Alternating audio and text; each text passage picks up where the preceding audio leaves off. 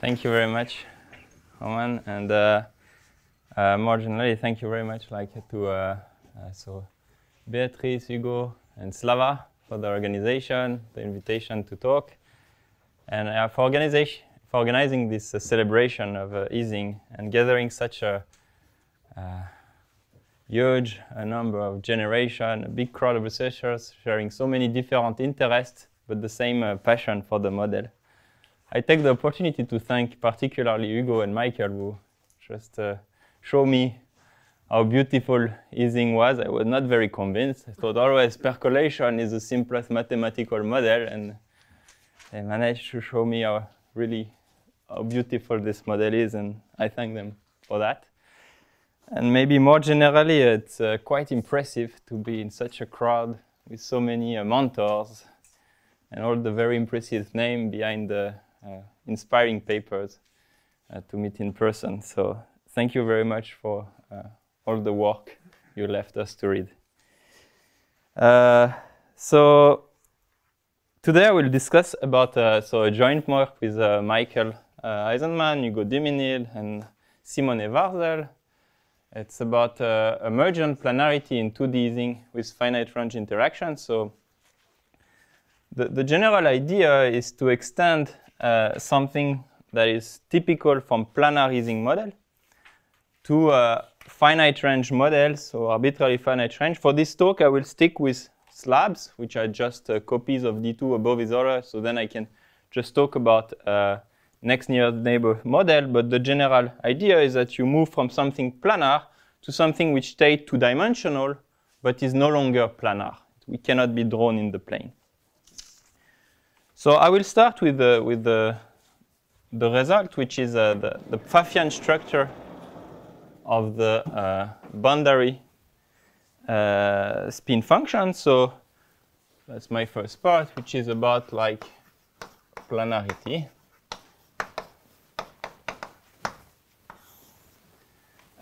So in this, I will start with just the graph H, which is Z times n, so it's really like the planar half space.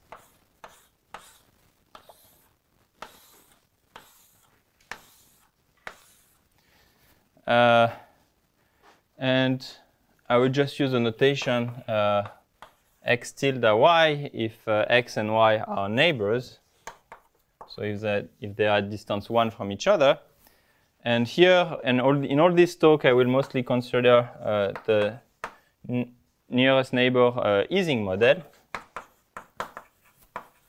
So with the Hamiltonian h of sigma, which is minus beta sum of x neighbor to y, sigma x, sigma y at inverse temperature beta.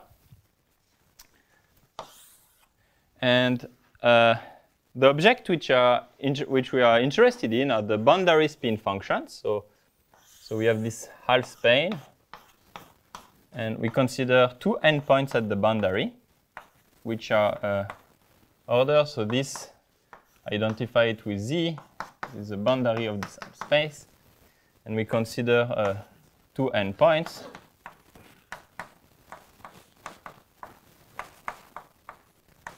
At the boundary.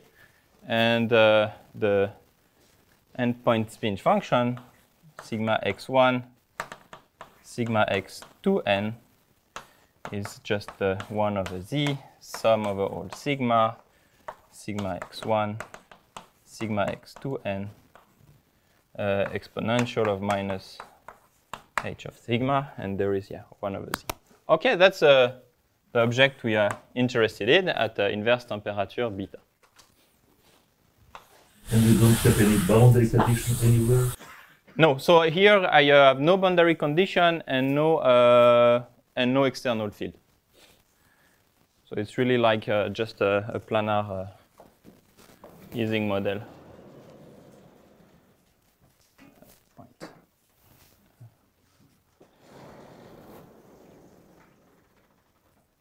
I will just stick with 2.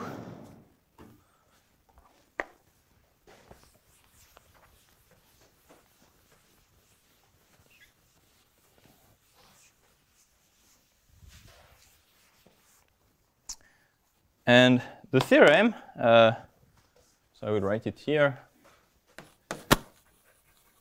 which is the theorem of Grunwald, Boyle, and Castellane.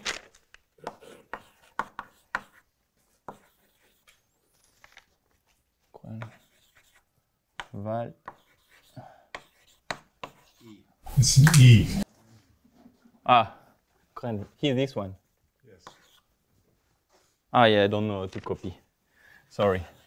Well, and Castellane.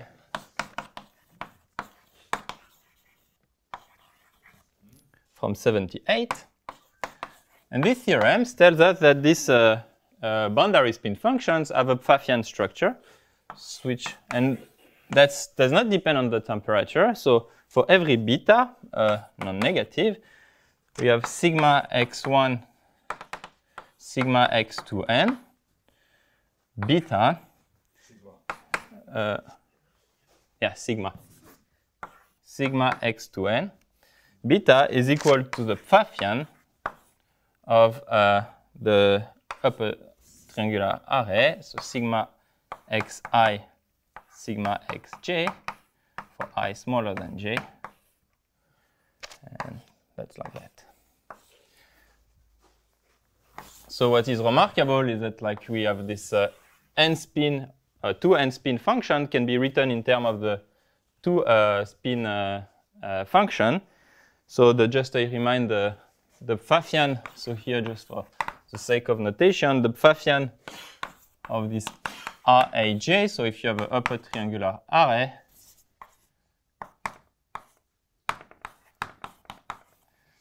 it's just something which has the same form as the determinant. It's a sum of a pairing.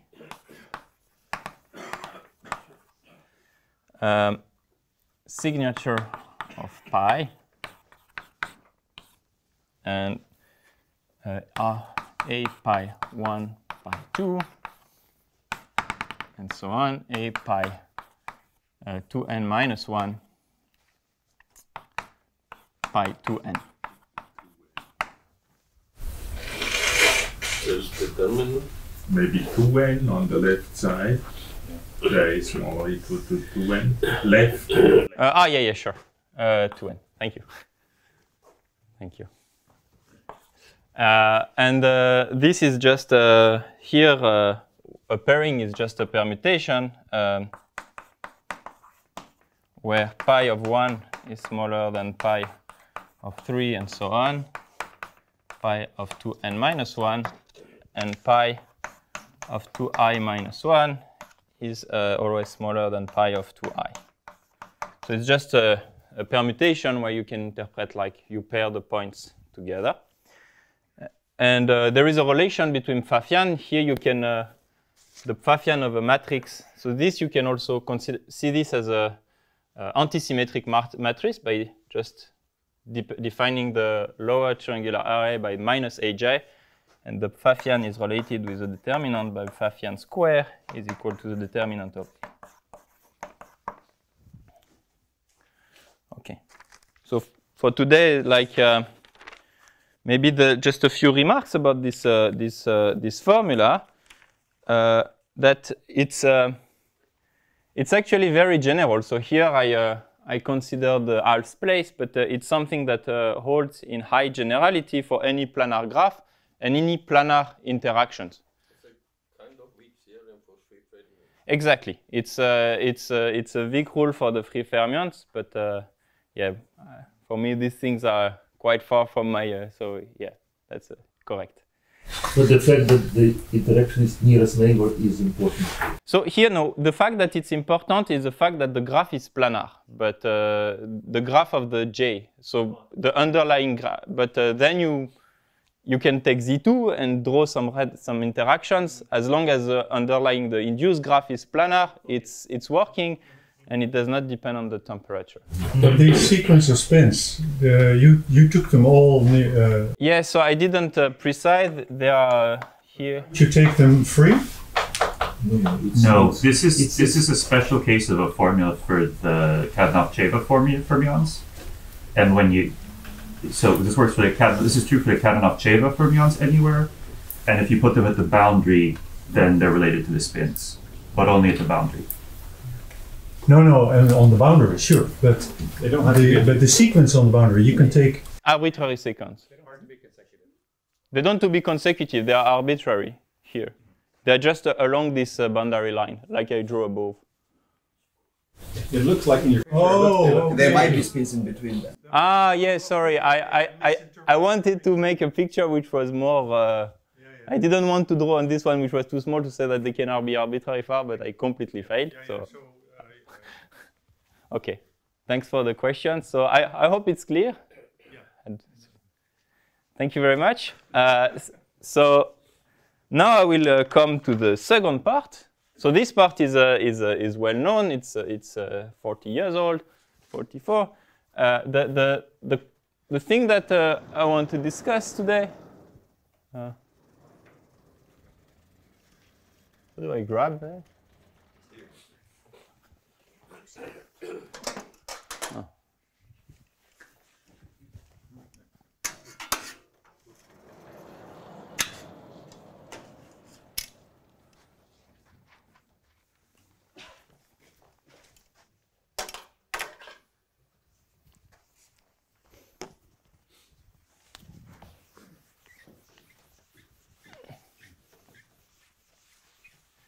So now I will talk about the, as I said, the emergent planarity.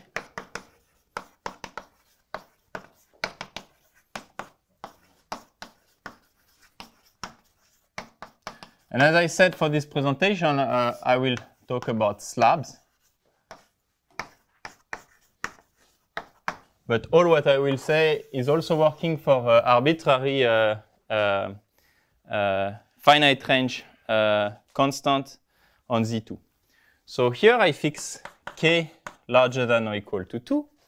And this time I consider the graph slab k, which is a graph z times n times 1 k. So I take k copies of the graph before, but one above the other. So I will try to draw something.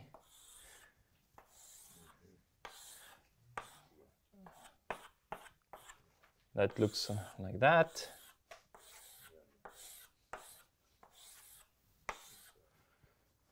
And here the idea is that this graph is still looking from far two-dimensional, but you don't have this planarity constraint. And the theorem, so the theorem that we proved, is that nevertheless we can observe the planarity emerging. So this is the theorem with Michael, Hugo, and Simone, is that the Pfaffian structure no longer holds, so it's no longer an equality. This is just wrong. It's not an equality, but still, if you take x1, so this time x1, x2n, so again smaller but arbitrary at the boundary of the slab. So here, what I mean by the boundary is, like, for example, you can just consider this line.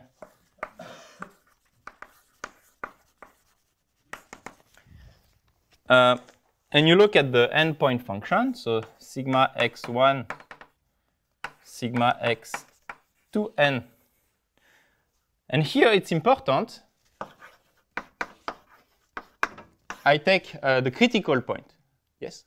The axis could go up and down on these. Yeah, for example, they could be up and down, but just for simplicity, just let's consider them all the line. The theorem will be, because anyway, we'll see that the next condition will make this kind of height a bit irrelevant. So here I take beta c, so I am at the critical point on the slab. Here I consider, again, just the next nearest neighbor, Ising, on slab k.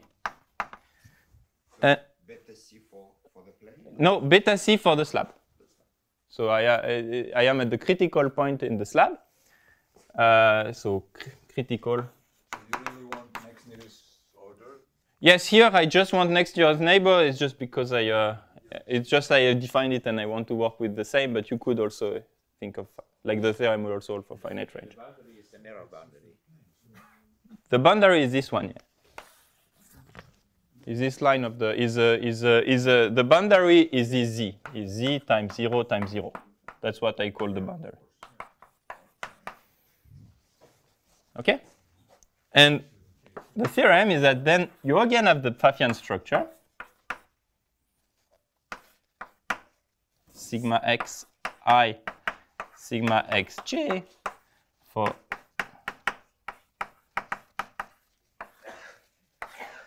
but asymptotically. So here, again, I forgot this too. Sorry. I think I will maybe repeatedly do this mistake since I already did it twice. There will be a third time. Okay. And the thing is that this hold asymptotically. What does it mean, this little of 1? Is as the distance between the point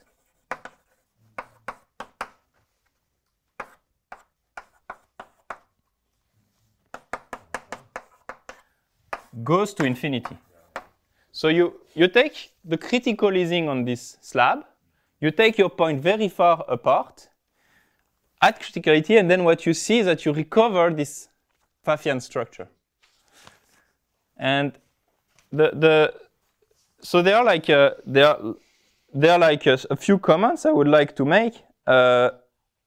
So here, actually, I insist on beta c, but this Pfaffian structure also holds in the subcritical regime and in the supercritical regime, but for obvious reason. And that's not the phenomenology I want to describe here. It's more like a universality type result at the criticality. The reason why it holds is that in the subcritical regime, everything decays exponentially fast, and you just have one dominant term. And in the supercritical regime, everything converges like to the magnetization, to the power, and it's also a trivial computation. So it's really non-trivial result at criticality. So, but away from criticality, you still have this. You still have this asymptotic result because this converges to the magnetization to the 2n and this one as well, and then it's just an identity between matrices, which is, but it's not something very relevant. The real result is what happened at criticality, and it's the fact that somehow the slab k at criticality belongs to the same universality class as Ising. In some way, you have this very. That's the criticality is on the slab with next nearest neighbor interaction. On the slab, as I said, so maybe I should really add it as a comment. Okay. So it holds for slabs. Slab K. For me, it's just because it's a good example of a two-dimensional graph which is not planar, but you can also take Z2 with finite range interaction and arbitrarily finite range. As long as it's finite range, all the arguments you will work, and I will try to give the argument. You will see why I don't use really the structure of the slab. Yes? How does beta c depend on K? Yes. I mean, what I say is that you take a graph. So you take an Ising model, which is either on a slab, nearest neighbors, or Z2 with finite range. You take it at criticality, at beta c, and then you have this Pfaffian structure which emerges. But the question was, in your case of the slab K, how does beta c depend on K? As does beta c depends on K? I don't know. It interpolates between beta c of the plane and beta c of the Z3. But I don't know what the value exact. It will depend on K. Yeah, it's actually a result. I think I know the argument for percolation, but I think the same. It's a result of Aizenman and Jeffrey. That Grimet. Yeah. I should either use both for yeah. Can you let K increase with the distance and get something like... I guess you can make something quantitative, but it will be very bad. Because we use a gluing thing, so we will glue things at exponential cost. So I think you can take K of order log n if the distance is... but I think it's... And actually, even... our result, in state, it's not quantitative. So basically, I can just say we can take k slowly going to infinity, and you will still get something like that, but the speed will be very, very. And about off critical? Off critical? Like you take beta very close to the critical points, but it goes to beta c as the distance goes to infinity, so that it's not trivial. But yeah, the same, but it's the same type of yeah. Yes. Sorry, just to I had exactly the same question. So in the near critical, is it still true? I mean, the thing is that you have to make a bit things quantitative. You would have a condition on how far you are from the critical value. Well, I mean, maybe we should see the proof where you use beta c, where you use that you're in. Yes, we will see. Maybe I can answer later. If you have RSW. Yes, but it's not really the real RSW, you know. It's a weak version. Yeah. Okay. It's good. I had a lot of questions about the results, so I think I'm confident everyone got the statement in all its detail and possible extension, even more than I thought. Now I will try to give an idea of the proof and of the argument, and I think I would come back to a remark of the talk of Michael yesterday, which is how beautiful it is to make models work together and to import ideas from one model to another. And the kind of strategy. So if you have Ising, and I will just do the same picture as Michael yesterday, except I do it vertically.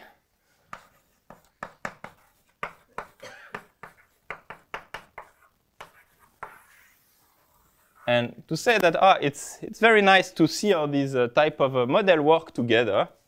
And here, the thing that we want to understand is this Pfaffian structure so here I really mean in the planar case. So I have the Pfaffian structure. And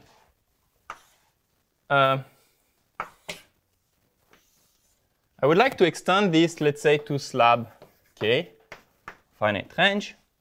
And this is what you would like to understand. And the thing is, the way here it's not completely obvious is how the slab, like the planar proof is really sensitive to planarity. And you don't really see because it's really an exact. When you have a computation, you have something exact. It's kind of difficult to see how to make the computation work as soon as you look this exact relation. So the key idea is to give a percolation interpretation, so to see this Pfaffian structure and to interpret that as intersection of path. So somehow some path must intersect.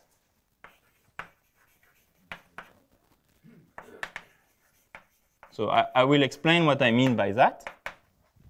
And the way we do that, that's through the random current representation, is to kind of give a random current interpretation of this Pfaffian structure and to interpret this Pfaffian structure as a topological constraint of planar path we must intersect. We know that in the plane, path must intersect. If you have a square crossing, a path from left to right must intersect a path from top to bottom.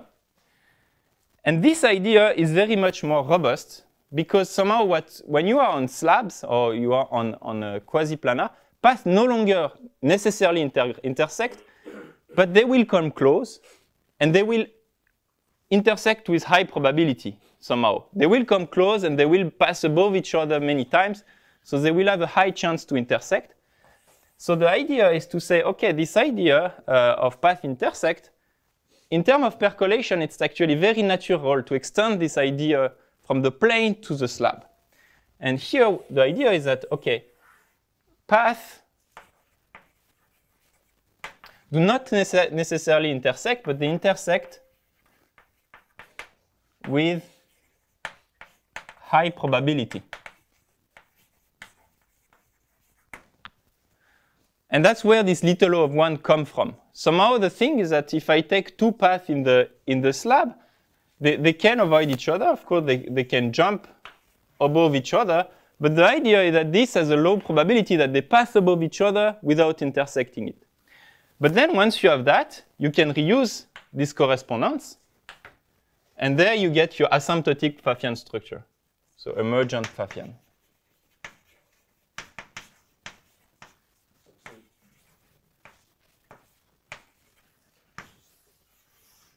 So do you mean that actually this high probability goes to 1 as points become part of it? Exactly. If you take long path, let's say you take a big square, and you have a path from left to right and a path from top to bottom in a random current, the paths may avoid each other because you are no longer planar, but they will intersect with high probability, and that will be enough to deduce that this relation holds. So somehow that's this nice back and forth that it's a nice example of a back and forth.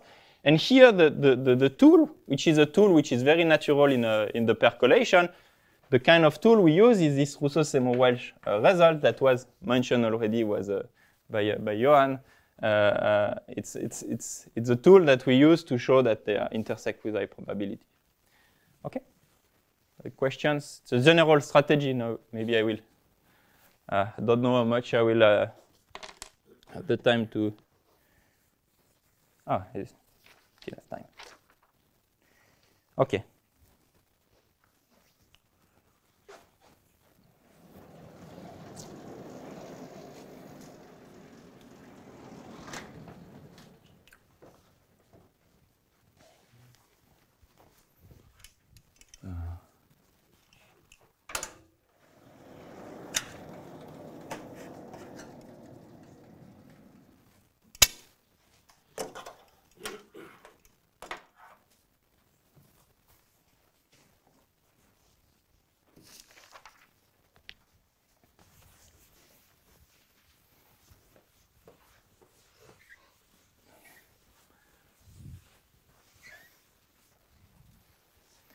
So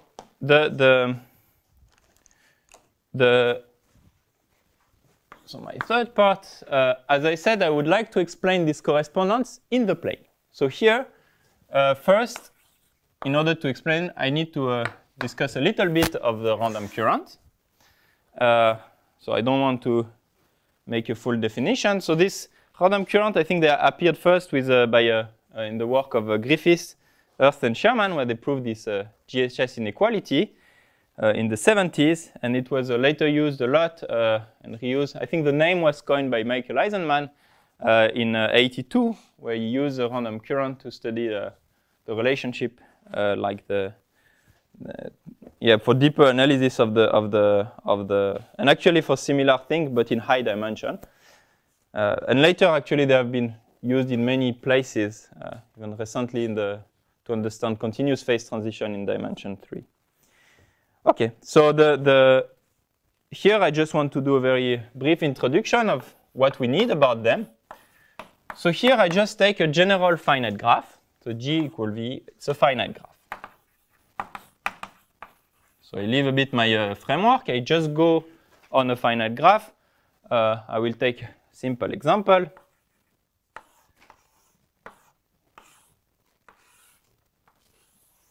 Say so it's planar, but here it's just to introduce a random current. I don't care even about planarity. It's planar because I want to draw it on a board. So a current is just a function that gives every edge an integer number. So here on this graph, I will take an example of a current. So 0, 1, 2, 3, 1, 1, 1. That's a current. What is important about current is that we care about the parity at a point. So in particular, let's say I can take a point and I look at the sum of all the adjacent current, and I want to ask whether it's odd or even. So for example, for this point, 1 plus 3 plus 2 is 6, so it's even. And for this point, it's odd. And we are particularly interested in the places where this is odd, so that we consider the set of sources. which is the set of X such that the sum of the adjacent edges is odd. So on my example, I have hopefully didn't make it wrong. I have two sources, which are this point and this point. And the other point, you can check that the current, they are not sources at the sum to even point. OK? And as I said, we want to we're interested in on the percolation type question. So I will use a notation. Is that we say that 2 points x and y are connected in N if there is a path from x to y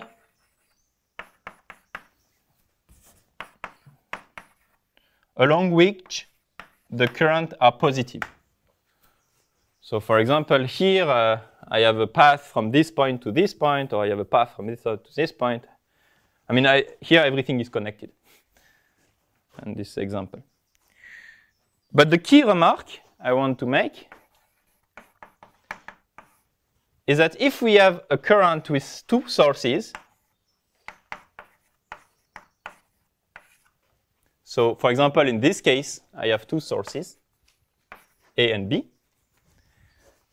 there is a very nice combinatorial fact that forces these 2 points to be connected. So it's some very local constraint that forces the existence of a path from A to B. And this can be seen very easily algorithmically. I say, OK, this point has an odd number of neighbors, so I can remove one edge. I get a new point which is odd, and this one become even, and I will end up at the other source. So it's a very natural fact. And here we can check on this example that from A to B, I have a path where the current is positive. OK, I think that's all I will use about current. Just something that has been mentioned already yesterday is that it's very convenient to decompose this current. I don't understand this at all. You can take just negative numbers, so there are no connections at all, but you still have sources. No, here the numbers are positive. They are non-negative. A current is with a takes value in n. Oh, not integer. They're positive. OK, they're natural numbers. They're natural numbers, yes. So they cannot. Yeah. So your case cannot have you cannot have a negative weights. Oh, OK. So and this is you just want to exclude the zero in the connection. No, this is not if and only if. For example, here these two are connected, but they are not sources. It's really an implication. Yes.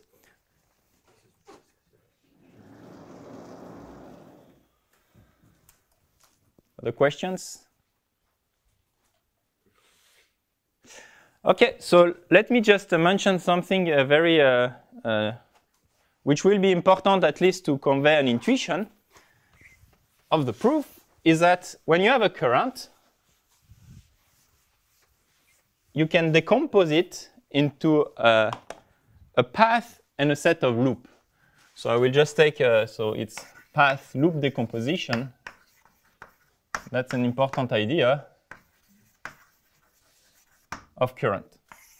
And I will not give the general statement, but I just want to do this on this example.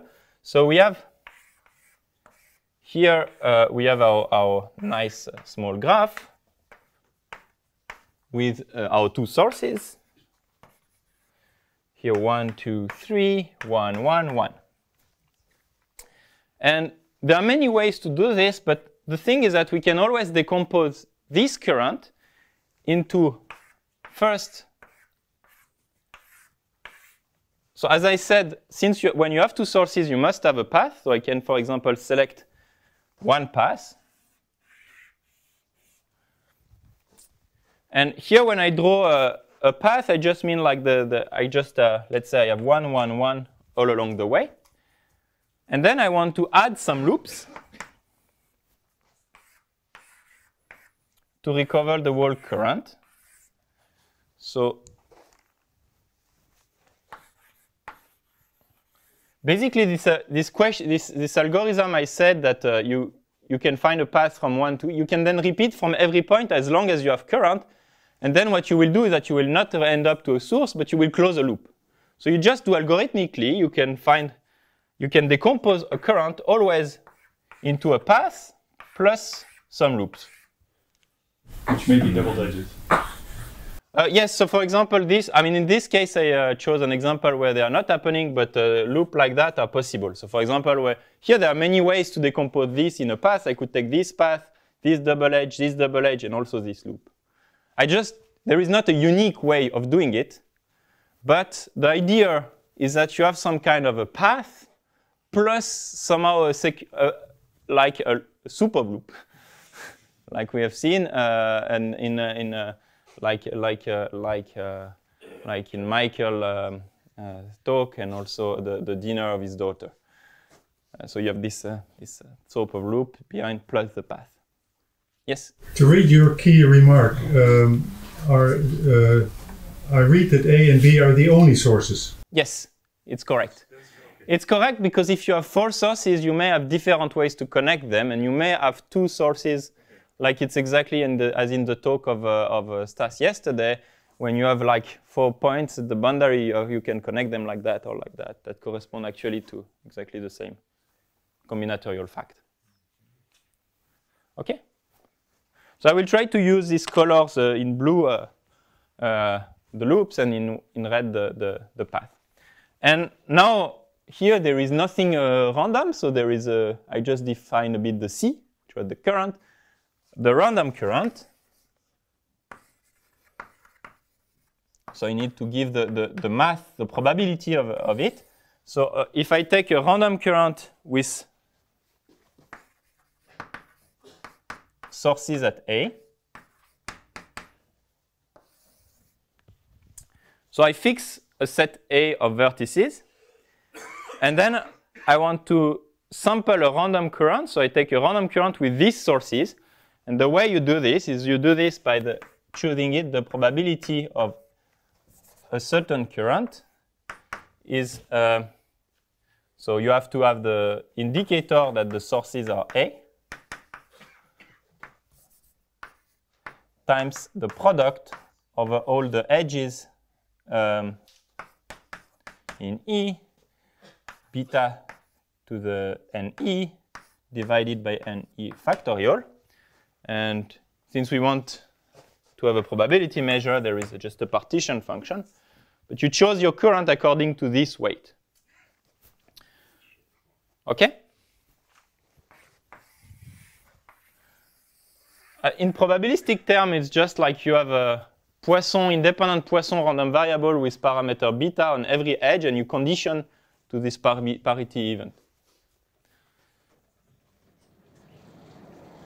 OK, that's all I want to say about current. And now let's go to the so I think I erased my diagram, or did I not?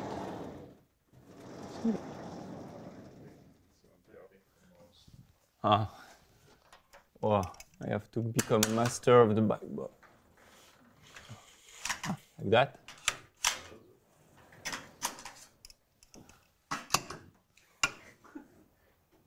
Voilà.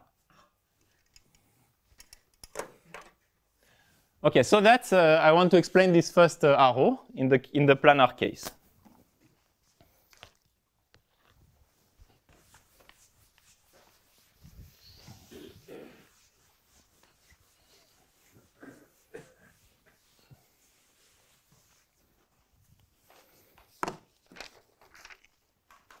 So that's my 4 planar proof.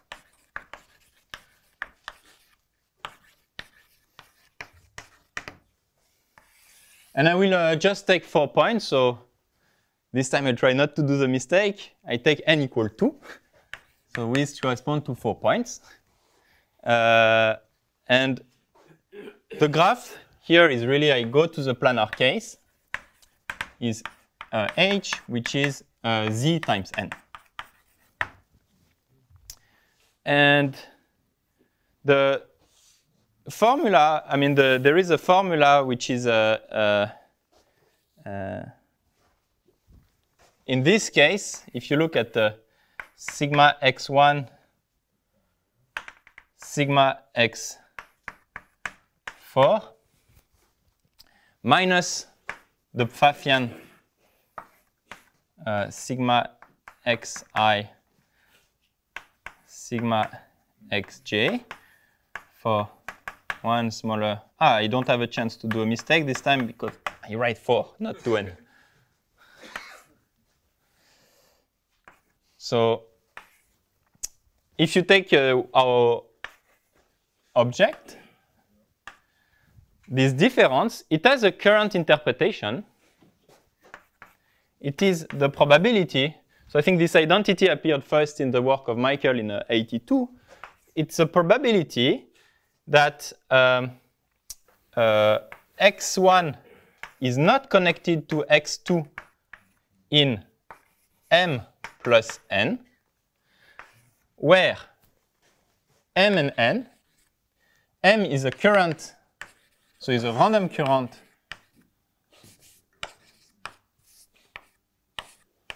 I think I forgot one thing. Here there is a 2 times sigma x1, sigma x3, sigma x2, sigma x4 times m is a random current with sources x1, x3, and n is a random current which is independent of n with sources x2, x4. Okay, so this is an identity, and this is not depending on planarity. It's something very general about this. It's a consequence of a switching lemma, which is a combinatorial property of the current, but it does not depend on planarity. It's an identity which holds on any graph. Yes? I'm sorry, I'm confused because your graph is z cross n. It is planar. Yes, my graph is planar. Therefore, the right-hand side is 0. Yeah, so you just proved the theorem. It's a proof, indeed. You see, and as Rick mentioned, that's why I was not bothering too much with this constant, is that in this case, so with the commands we made, if I draw, let's say, the first current, so I have the first current as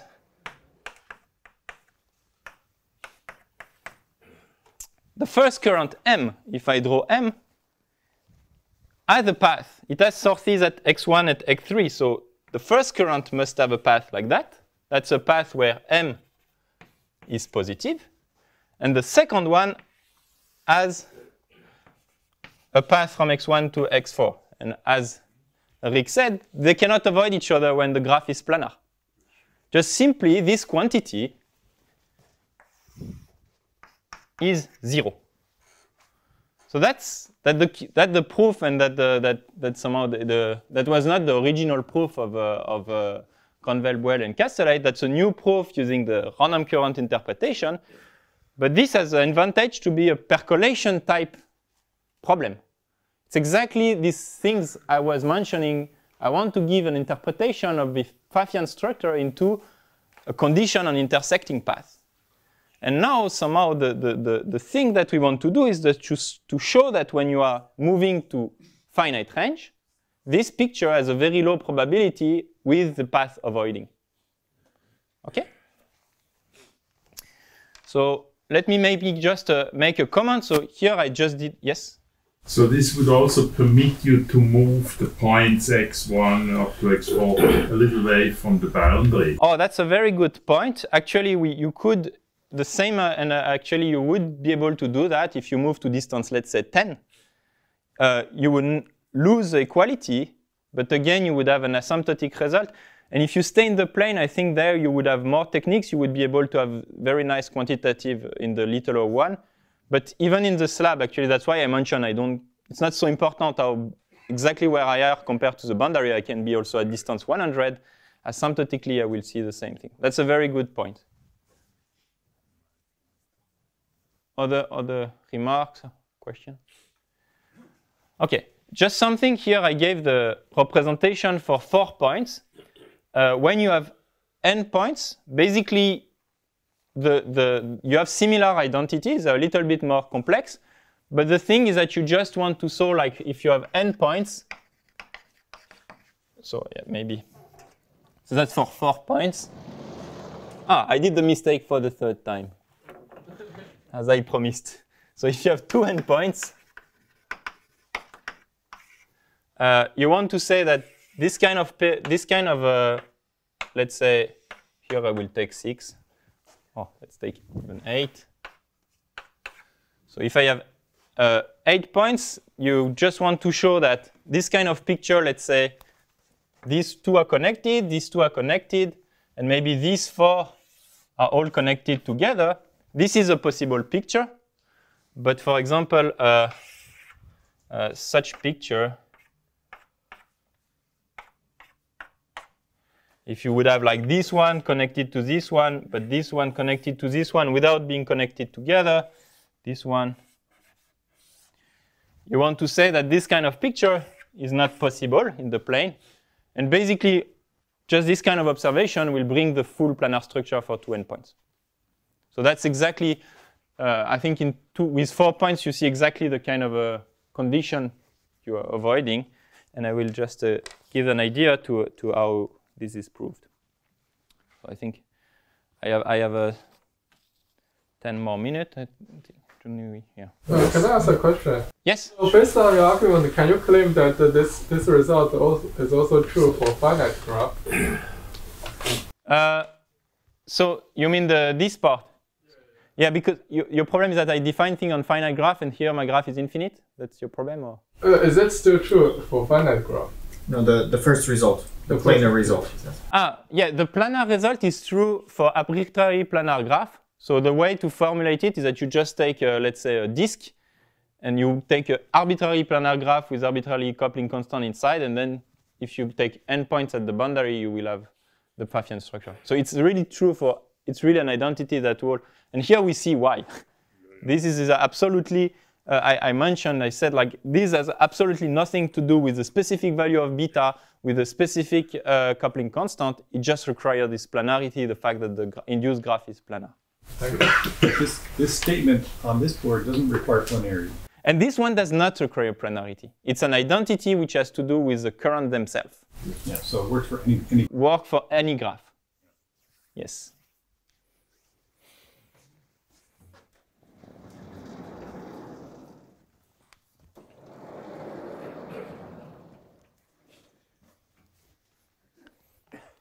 Okay, so I will give a, now where are we?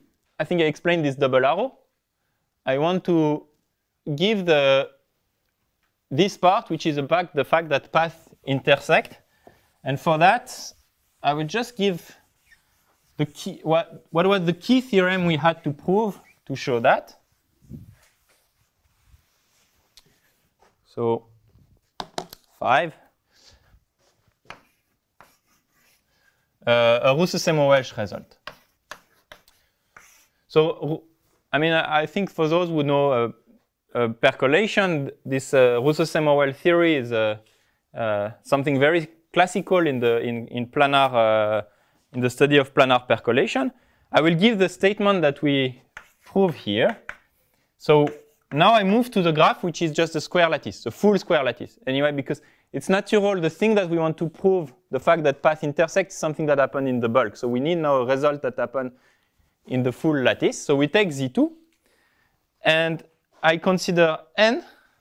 So, and I consider N to be a random current, which is sourceless.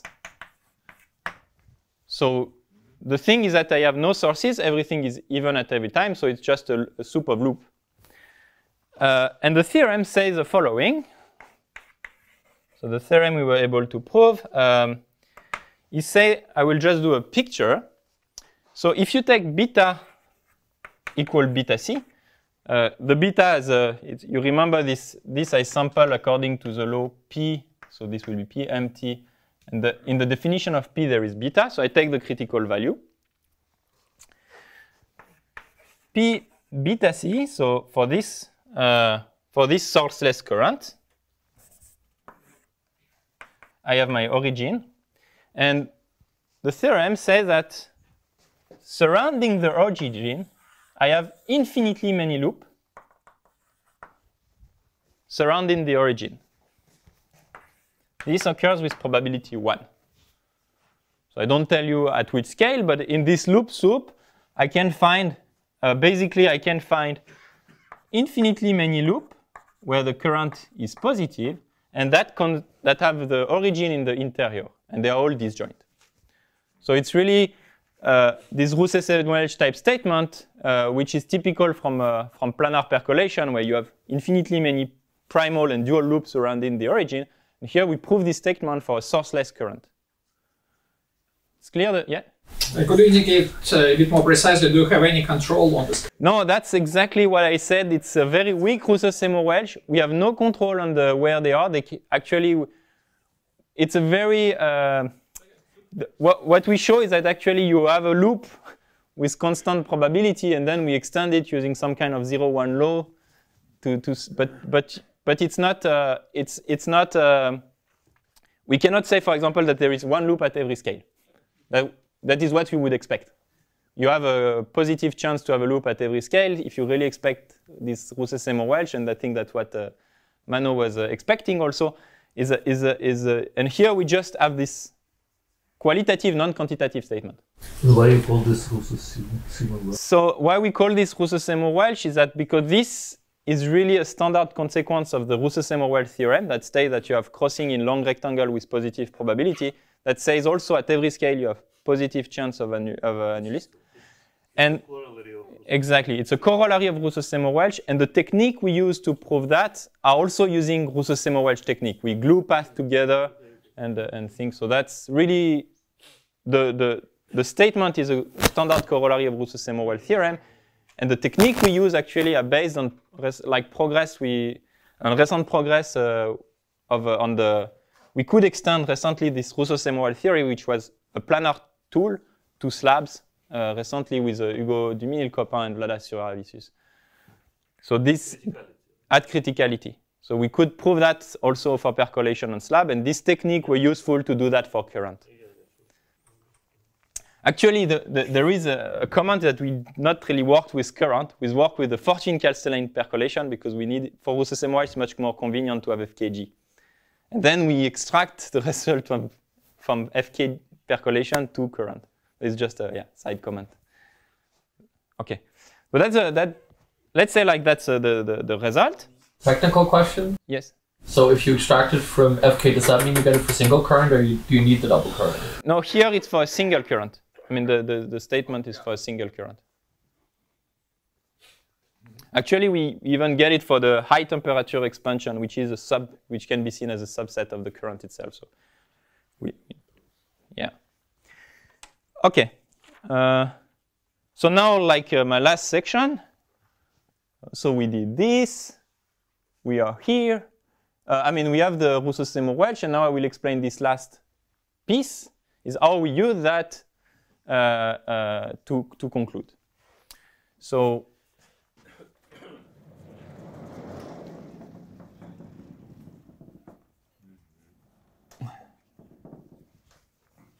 I think with all the pictures on the board, some of you has already the right figure in mind.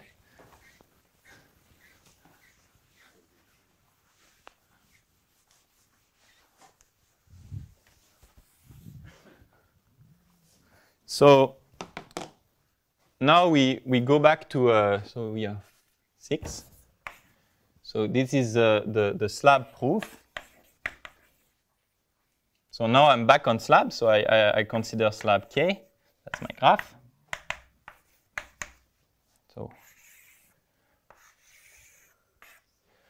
I have this slab with x1, x2, x3, x4 that are very far from each other. And I will just, for the picture, that's my slab, I will draw the picture with a view from above. So I do planar picture, but it's a slab. So now if I remember my class from engineer, where this view. So this is now the view. I have 4 points, x1, x2, x3, x4. And here you have many points. Huh? That's this part. I take a minimum xc, xj for I different from j, which is large. And the idea is that you remember the picture we have is that we have two currents. So we have M with sources at x1, x3, and N with sources x2, x4. And so let me draw first M. So what M has this path decomposition. So you have a path from x1 to x3 plus a super loop, and the same for N. But now maybe we are on a slab, maybe they avoid each other, these two paths. So this we cannot say nothing for just this first red path. That's what we have. And that's the picture. So there were a first idea actually which was to use that these paths are fractal and they still have a chance to hit each other. But that's not really what we use technically. What we use is that we use this loop soup to glue them. And now the idea is that now we have this Russo-Seymour-Welsh. So what you need to show is that you have this point Z. So you can find a point Z where these things intersect each other in projection. So what you can show is that Z is far from the boundary of the slab. So that's something we have to show to say that now we are in the bulk. And in the bulk, we can show this additional loop soup look a bit like a sourceless current. So the idea is that in the loop soup, I have many circuits. And now each time I have a circuit, these things go close to each other and they have a positive chance. Each circuit has a positive chance to glue the path. And each time I draw one circuit, they go at distance k from the path. And each time I have a circuit, I may at some point find a circuit that will do the gluing. That's the general idea. Of course, there are like several technicalities to make really this statement completely rigorous. But somehow that's the philosophy of the proof. Well, you use this phi not for the plane, but for the several planes, right? You use this phi. You have this Russo-Seymour-Welsh. Yes. That was planar. This one. Oh yeah, sorry. Here it's a very good point. So here it's not Z2. Here it was really in Z2 times K. Very good point. And the critical temperature also then. And here the critical temperature is important. Because of course that this doesn't hold in the subcritical regime. So here we use the critical temperature to prove that.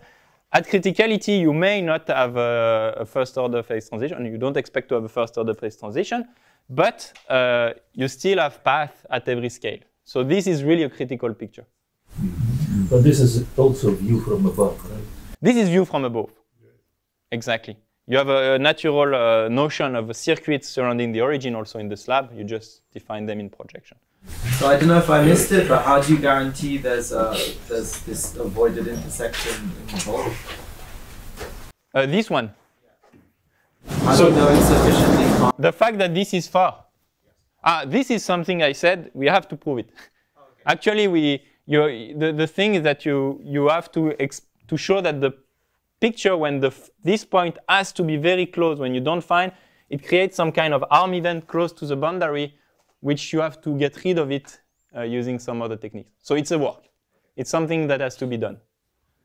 You have to say that you can prove this Z is in the bulk, and then you also use random cluster to get rid of this event, or?